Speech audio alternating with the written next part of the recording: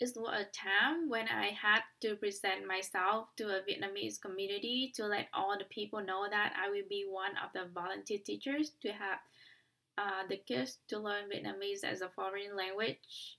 To prepare for that day, I choose to use my traditional Vietnamese cloth, áo dài. It's a very long blouse with two front and back pieces cut to the size from a woman hip position. It came with a pair of white silk pants consisting of two tubes, accompanied by the white lotus pattern printed on the shirt, symbolized a poorly mental state, a person's essential tranquility.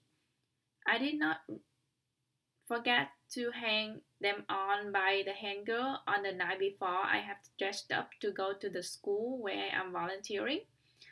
Going with áo dài, I wore high heels. So that when it came to presenting yourself to the community, I tried to stand up straight to feel more confident. Since I want to bring Vietnamese culture to the younger people here in the US, and being a volunteer teacher who helps the kids, I want to act as professionally as I can through dressing like a traditional Vietnamese woman, thinking and communicating like a Vietnamese teacher. As is was the Vietnamese community, there were several agents involved in this socialization process. They consisted of the Roman Catholic Church members, volunteer peers, students' families. I was successful in achieving my desire for a Vietnamese teacher image. At the end of the introduction, some strangers who are the parents, grandparents of the guests came to me.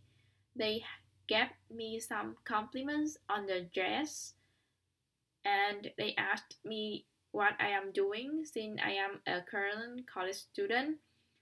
Um, some people who already graduated from college might look at me as an unprofessional person.